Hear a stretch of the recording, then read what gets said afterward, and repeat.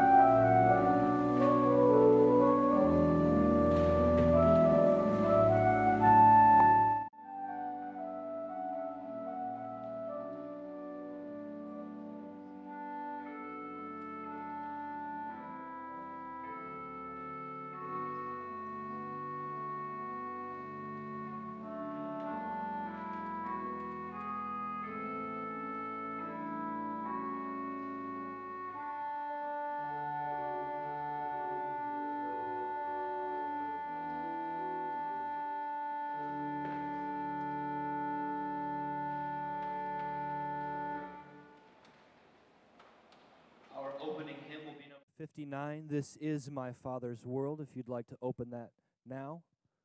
And please also open your order of worship to our call to worship. Please stand and respond with the bold text.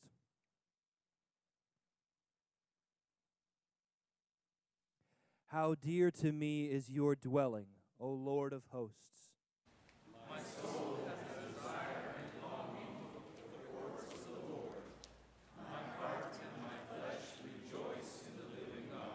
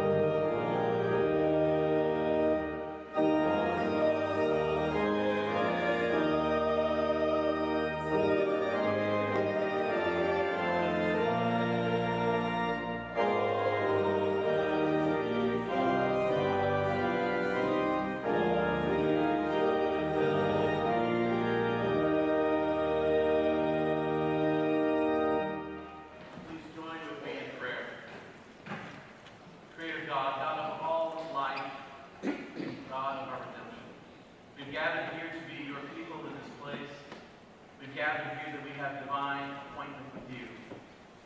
We ask, Heavenly Father, that you be here with us in all things, through our prayers and our praise, through our supplications, through the laments and cries of our hearts.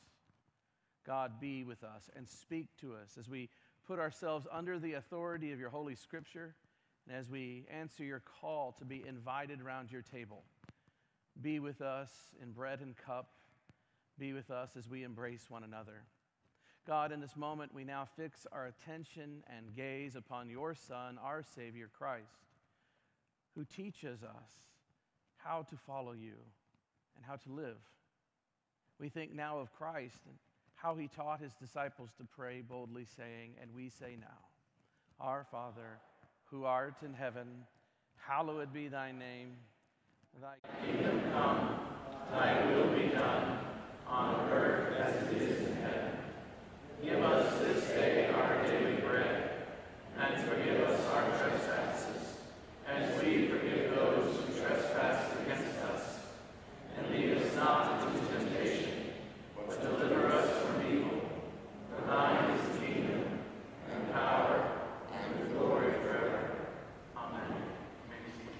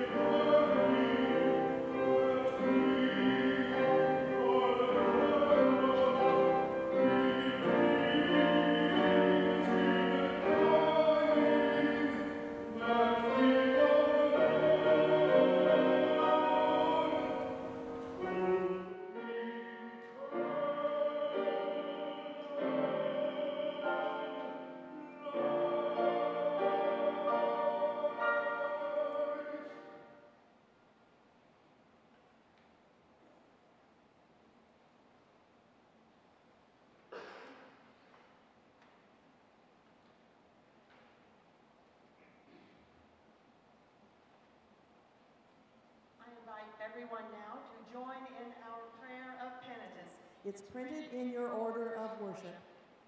Most merciful God, we confess that we have sinned against you in thought, word, and deed, by what we have done, and by what we have left undone.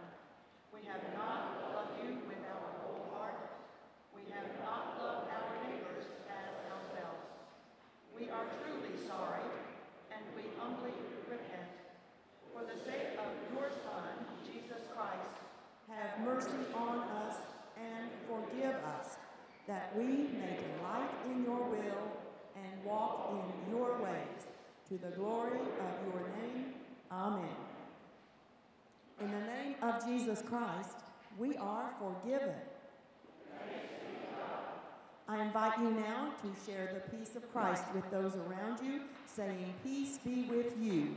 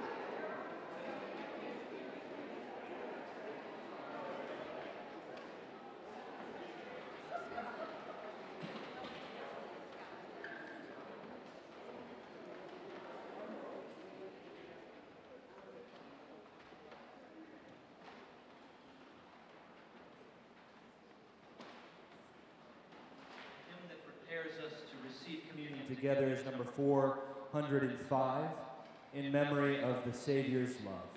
Please remain seated as we sing together.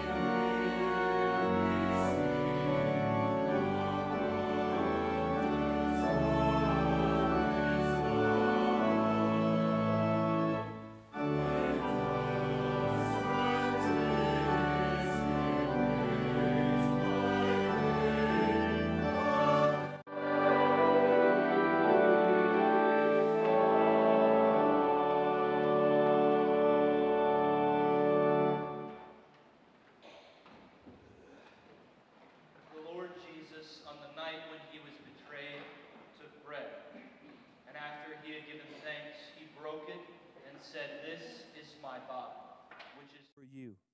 Do this in remembrance of me. In the same way also the cup, after supper, saying, "This cup is the new covenant in my blood. Do this as often as you drink it, in remembrance of me." For as often as you eat this bread and drink the cup, you proclaim the Lord's death until he comes. And therefore we proclaim the mystery of faith. Christ has died. Christ is risen. Christ will come again. Pray with me. Our Father, we give you thanks that you have sent your Son into human life and into human death, pouring himself out willingly that you might lift us up from all things that keep us from you. Draw us even now into your embrace.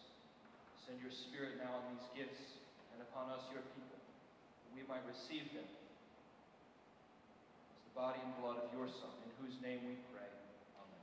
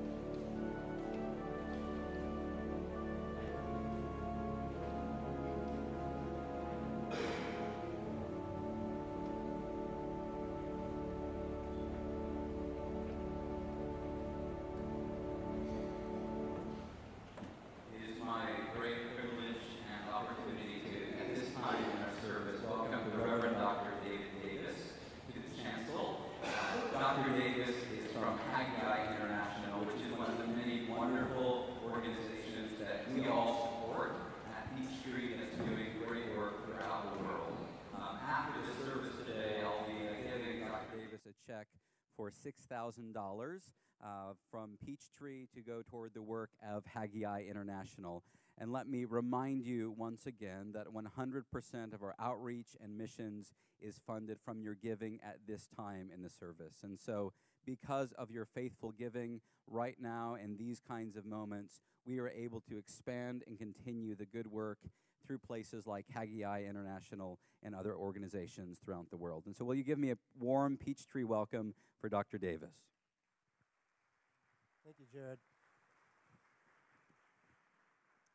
I had a chance to attend your early morning service and was welcomed there, and then went to a fabulous Sunday school class and have felt welcomed.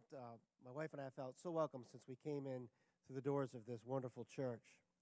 At Haggai International, we believe that the way that God has called us to reach out to the world, to transform nations, to bring the gospel, is to identify high-level Christian leaders within emerging nations and to equip and train them to live out the gospel, to present the gospel to others, and to train others to do the same. And we've been unwavering in that passion for over 50 years. We began our partnership with Peachtree Christian in 1995. At that time, there were 23,000 Haggai leaders presenting and living out the gospel of Jesus Christ throughout the world. Today, there are 120,000 Haggai leaders in over 189 different nations. Over the last 25 years, in addition to your annual gifts, you've also sponsored 30 leaders. And in the gathering space, there is a map of where all those leaders are located in the world, and you can see what they're doing. But I can share briefly with you that they're out there, that they're building schools for refugees, they're planting churches, they're running orphanages in Africa, and they're rescuing abandoned ISIS wives in the Middle East. Let me share with you a story. There's a region in northeast India known as Nagaland. Does anybody know where Nagaland is? Chance, some of you do. It's in the north, where India and China, Myanmar, and in this part of the world, 50%, 2.1 billion people who've never live. And yet in Nagaland, 90% of the population is Christian. On January 11th, 1999, Peachtree Christian Church sponsored a leader for training. At the time, John McIntyre was the missions chairperson. The leader selected was Fagutu Sima of India. And after his Haggai leader experience, his 25-day training, he went to Nagaland, where God called him, to encourage the poor, to build schools, and today works in local politics on issues racial reconciliation. He is a wonderful, faithful extension of this church's ministry in the world. All of us at Haggai International are so grateful for you. Well, we're grateful for the spiritual leadership of this congregation and for your outstanding pastoral leadership, Jared Wortman and Dr. Longbonds. We're grateful for you and the trust that you place in the leaders of this congregation, and we're deeply honored by the trust that they place in us. If you'd like to know more about Haggai International, you can visit or how to visit our Mid-Pacific Center in Maui. Be a guest or be a volunteer. I'll be in the gathering space after the worship service, and I'd love an opportunity to greet you and to personally say thank you for all that you do to make this church a great church and for the part that you play in helping us fulfill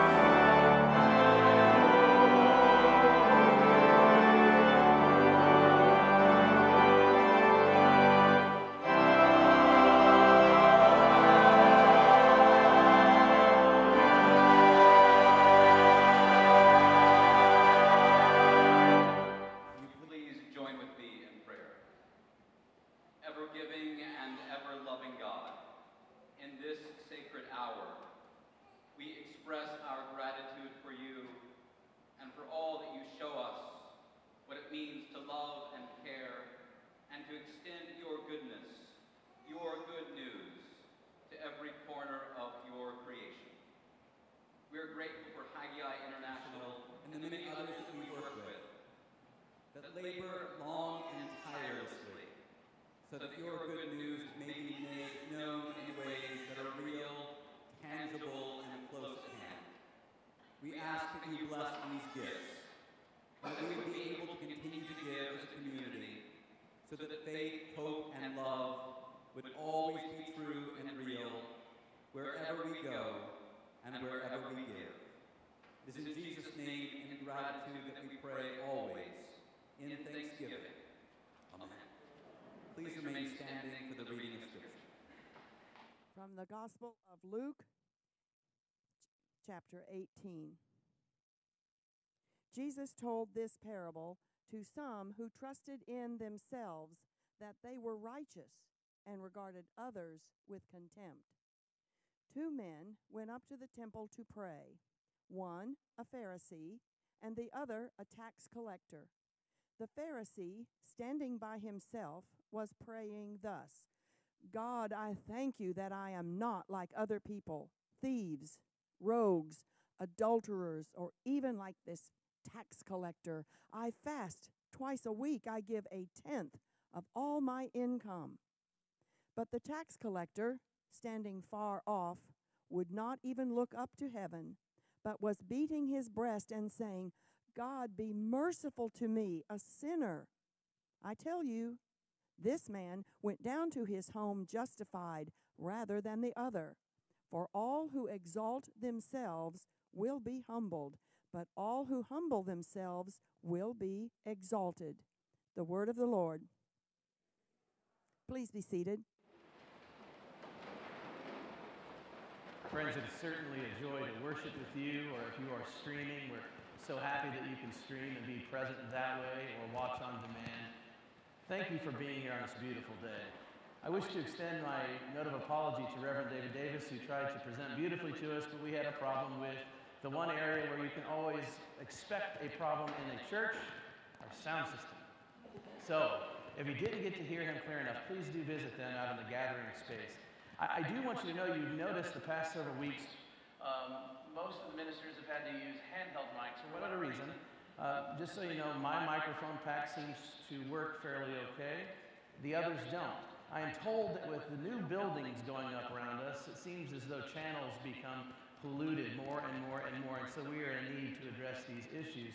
We hope that you will bear with us, and from time to time, maybe giggle in your head as you think of Jared Wortman kind of crooning you, you know?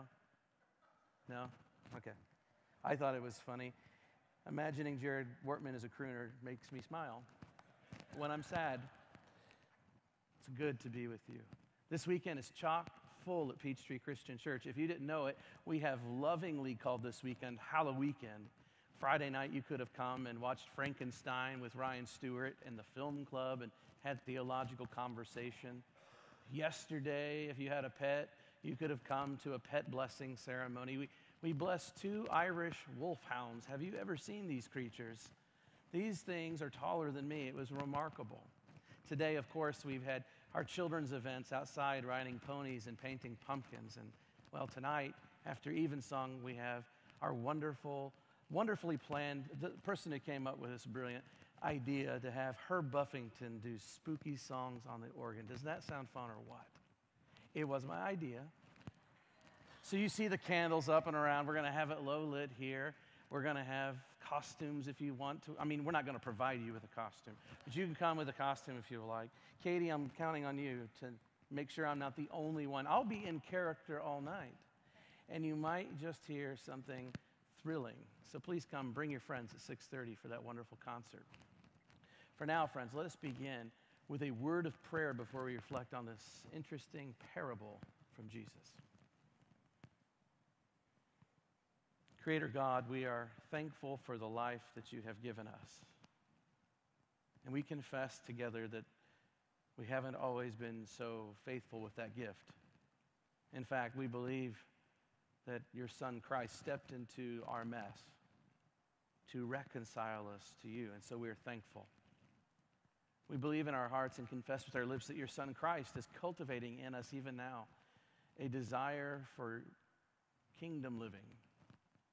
In like manner, you sent your Holy Spirit to counsel us and guide us along the journey, to help us become a community of care. Thank you for this gift as well. God, we pray for a special and fresh outpouring of your Spirit now, for you and I know that without you I can do nothing. And so we ask that you take this little story and let it live big in our hearts and transform us, that we may be transformational agents where we go in this world. It is in the name of your Son, Christ Jesus, we pray, and all God's people say together, amen. What is Jesus up to? Sometimes, if I'm honest, I wish that he would be less dangerous. Maybe even just a little bit more predictable. Especially when I read Luke. Luke has a way of telling the story about Jesus that just makes all of our expectations turn upside down, which is, it's not comforting. Because if there's one thing I've learned about being married and doing marriage counseling for people, it's this, that conflict often arises from unmet expectations. But the way Jesus speaks in Luke, he's always flipping them upside down. Here's Jesus again, telling a little story. That's innocent enough, isn't it? I mean, a story is just that. It's a story. And stories are nice, aren't they? I mean, can you think of anything more domestic and non-threatening than a story? Apparently not. You see, this story is a tale about two worshipers at the temple. Now, we could exchange some words here to make it understandable for us culturally. It might begin like this. There were two men in church. Pretty straightforward.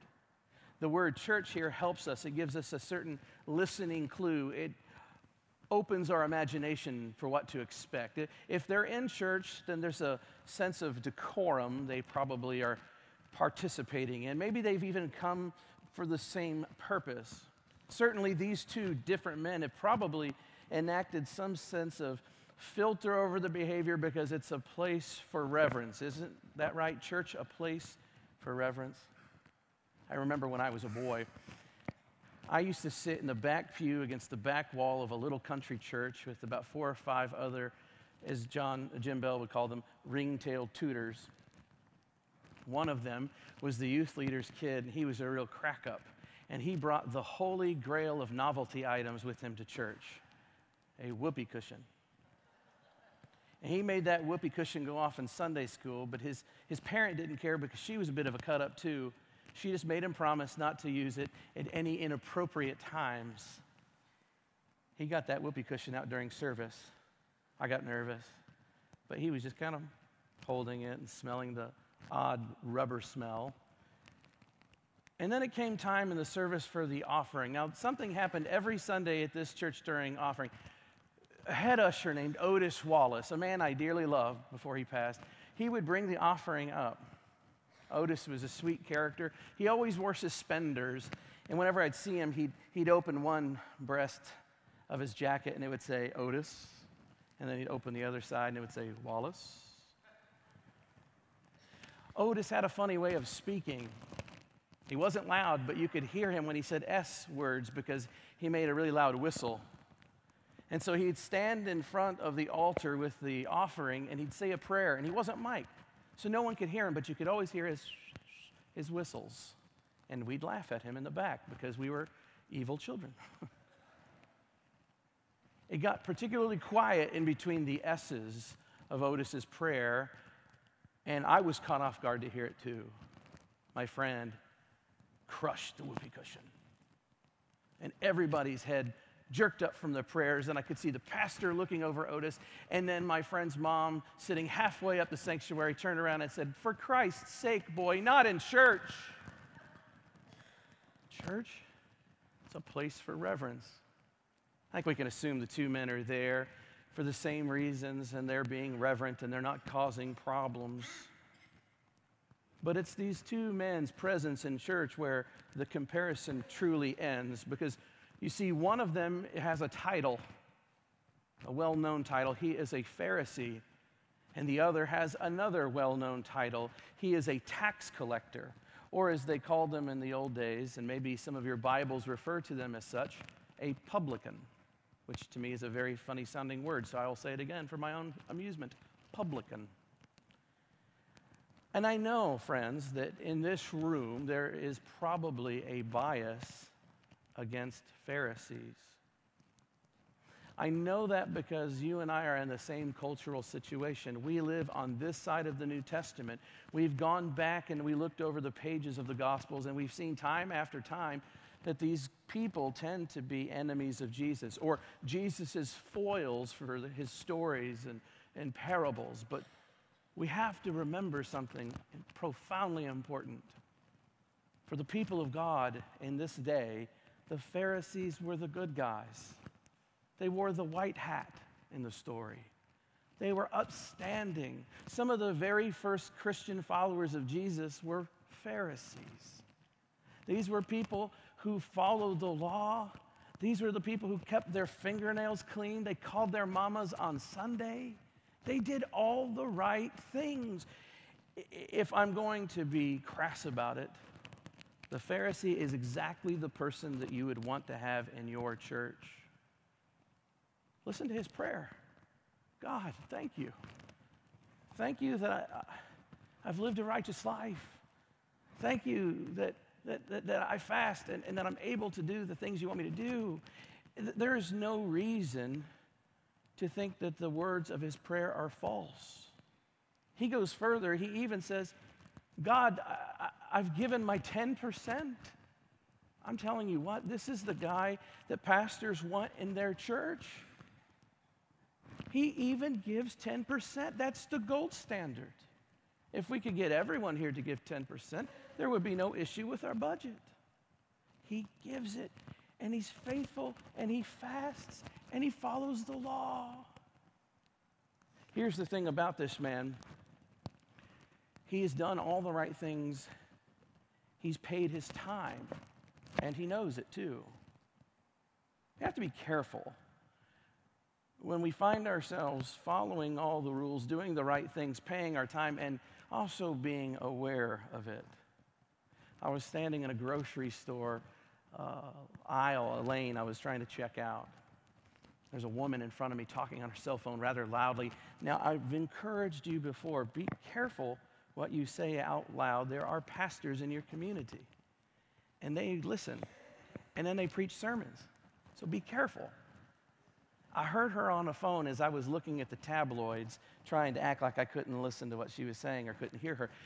And she said this, I'm so angry at my new young preacher.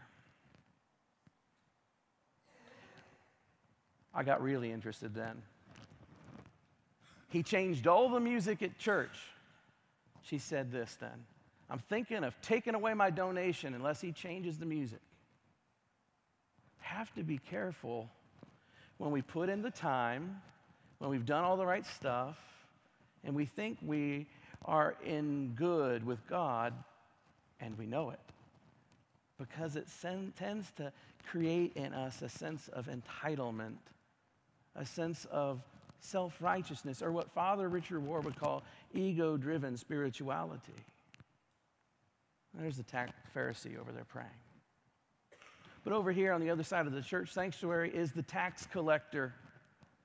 What do we say about tax collectors? Well, for starters, my friends, they were people who worked for the Roman government, siphoning money away from their own people to line the pockets of a pagan empire. Oh, and they also often lined their own pockets as well. These people were not well thought of, to say the least. In fact, these were not the kinds of people you'd want to come to church.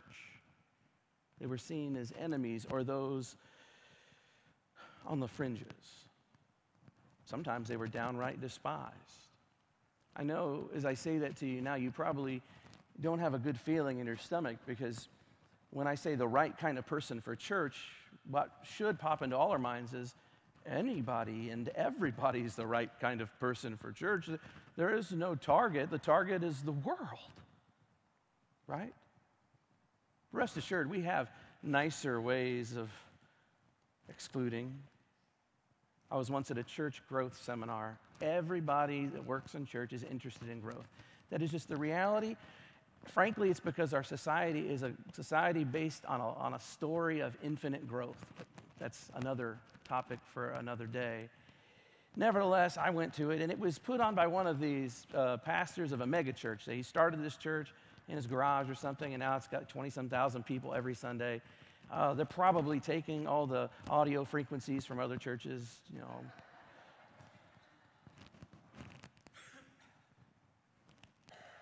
And everyone wants to know one thing. They just want to know one simple thing. How do you get that big? How do you grow? And then he stopped talking about the Bible and theological terms about the church, and he started using other phrases that came from the business world, like target audience and marketing. Immediately, I felt a little queasy and out of my element, because I never thought of the church as a business. And so then he began to say, you have to have a target audience to know how to get them in your door. Everyone was curious who his target audience was, and so he pulled up in a transparency. You guys remember transparencies that you could shine up on the wall? He pulled a transparency picture of the target audience of their church, and it was a white male between the ages of 35 and 45. He had a polo shirt tucked into khakis, a very large cell phone clipped to his belt. I think there was a lanyard around his neck. All of it was meant to signify something. He was kind of a suburban, upwardly mobile person at a nice company. It said he had 2.3 kids. I don't know how you get a 0.3 of a kid, but that was the statistic. Of course, they had a nice house, a picket fence, and he was married to Betty Crocker or somebody. The first thing I thought in my mind was this: well, what about me? I'm a single man. How do I fit into your church? And then I thought less egotistically. I thought, what about people of color? What about people who don't make that much money? What about women? We find ways, people, we do, to think about who is in and would be good for us and who would not. Let's just say, in this day and age that we're referring to, the tax collector would have been on the out list easily. Still, there's a difference between the two men in church on that day. The Pharisee prays. He's thankful for his righteousness and that he's not like a bunch of other people, adulterers. He's not like the rogues. I love it that he uses the word rogues. He isn't a scoundrel. And then, taking notice out of the corner of his eye of the tax collector, he even says, I'm really glad I'm not like the tax collector. I'm glad I'm not in a profession that hurts my people. Meanwhile, the tax collector is praying, and I'm convinced that he is unaware of the presence of the Pharisee. So busy is he crying and sobbing.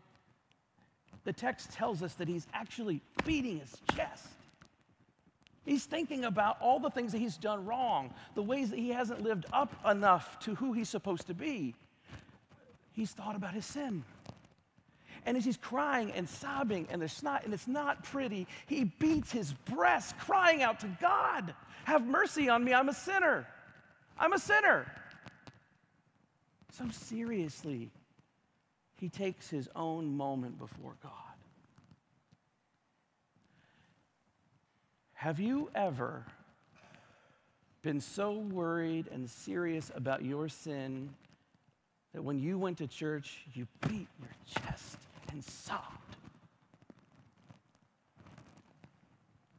Now, I want you to know something and note it well. He doesn't really ask for forgiveness and offer repentance. The tax collector isn't saying, I promise I will change my ways. He's not giving God a 3-point plan. He's not bargaining. He is just declaring that he's a sinner. That's all he's doing, humbly before God. And Jesus praises that man rather than the Pharisee. He critiques the Pharisee. Do you see how absurd this is, though? Absolutely absurd. I mean, the Pharisee isn't making this stuff up. He is righteousness. He really does the right things. I believe him. He gives 10% of his stuff away. He is faithful. And he's really happy that he's not in the kind of work that would harm his own people. I guess the economy really is working for him. Yet, Jesus sides with the sinner, the con man, the financial parasite, the traitor, the cheat, the liar, or whatever word that you wouldn't label him with. Why? Why does Jesus side with such a man? I certainly think there's something about the fact that he's not hypocritical. There's nothing worse than somebody who's just blatantly hypocritical, is there? When somebody's so unaware of their blind spot and it's pretty obvious, it just rubs us wrong. I had a great Uncle Doc. He was a character. I could tell you stories about him that would go on days. He heard that I liked hip-hop music. In the era of time this was, the hip-hop of the day was pretty vulgar. And so he decided to sit me down and give me a lecture about vulgarity and speech. He told me that vulgarity was a sign of ignorance and stupidity. As soon as he said that, my dad rolled his eyes and goes, "Oh, come on, Doc." Because my dad knew the one truth about Doc, full of baloney. He continued on. He told me that whenever you talk like that, you sound stupid, so you better work on your vocabulary. Expand your vocabulary. In fact, for every one vulgar word, I needed to learn 5 non-vulgar words that meant the same thing. And he kept going on. And to be frank with you, it all sounded pretty smart to me. It made a lot of sense. So I'm jiving with what he is saying. He's helping me become a cultured man. Then, in the middle of his speech, his 20-something layabout son, who was up late for his shift at the bar, was crawling out of his bedroom. He walked into the living room. His dad said something to him. He said something smart alecky to my Uncle Doc, and my Uncle Doc then took his cane and he whacked him with a sentence full of the most wonderful obscenities you've ever heard in your life. Just fell out of his mouth. And my dad rolled his eyes more. The hypocrisy weakened the point. Why does Jesus side with the tax collector? The lesson here is simple. To be very, very careful with how you look at, assess, judge, or account for the life of other people. If for no other reason, that it can make you miss your own misdeeds. But it's deeper than that too. To be frank, the lesson here is that for the faithful, according to Jesus, must be so concerned first with their own hang-ups, with their own sins, with their own misgivings and misdeeds, that they can barely see other people's. Be so concerned with yourself and how you're falling short that you don't have time to worry yourself with how other people are falling short. I love the tradition of the Desert Fathers, and I'm going to steal a story Reverend Chambers told some time ago in a sermon. It was of a man named Abba Moses, and he's famously known for somebody who never wanted to judge another person because he was too busy working on his own sins. But he was called to be a part of a council to cast judgment on something that was done wrong or something like that. He didn't want to go, but he was called to do it. So he took a bucket, put a little hole in the bottom of the bucket and filled it with water, and he walked that way to the meeting. When he got there, people looked at him kind of strangely and wondered why he was carrying a bucket that clearly had a hole and water strewn behind him. Abba Moses, what are you doing? He said, "You have asked me to come cast judgment on my brother when my sins have run behind me." Ain't no one got time for that. If you're seriously taking your own self to God and taking yourself into account before God. Here's the truth. We all have the same temptation. It's to go to church and hear a sermon and think, man, I wish so-and-so heard that. It's to read a book and think about the lesson that someone else could get from it. Sometimes it's to sit comfortably in our pew and look with judgment about someone else in the room, how they look, how they act, how they speak. Here's a temptation we all suffer from. Simply thinking that the way we understand it, the way we live it, is pretty okay, and others not so much. But the lesson from a story like this, from this dangerous story, is that when you stand before God, inside or outside the church, don't worry about other people. As the kids say, stay in your lane and deal honestly and humbly with God about your own heart.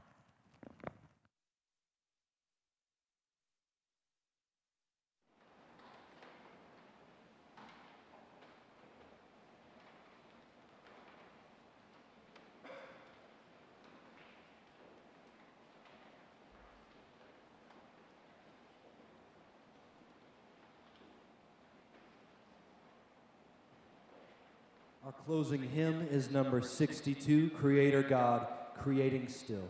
Would you please stand as we join our voices one last time?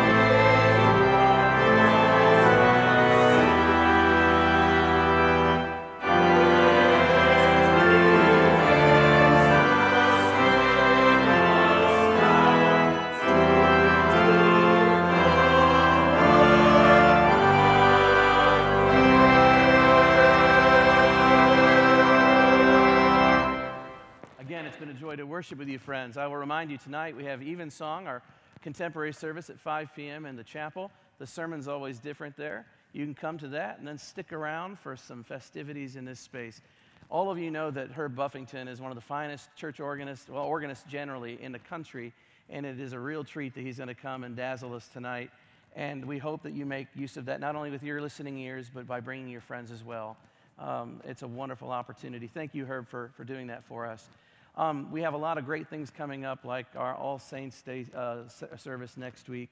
Please see D Stone if you want to remember a loved one. And, of course, our spaghetti lunch and cake auction. So a lot going on in the life of this church. You can find out more at peachtree.org, your order of worship, or wherever you have social media ties to us. For now, we'll leave you with this blessing and hope to see you in the gathering space. May you always take your full heart to God and know that God will love you, and God will redeem you, and God will make you whole. Keep your eyes fixed on Christ as you go this week. I bless you in the name of the Father, Son, and Holy Spirit. Go now in peace.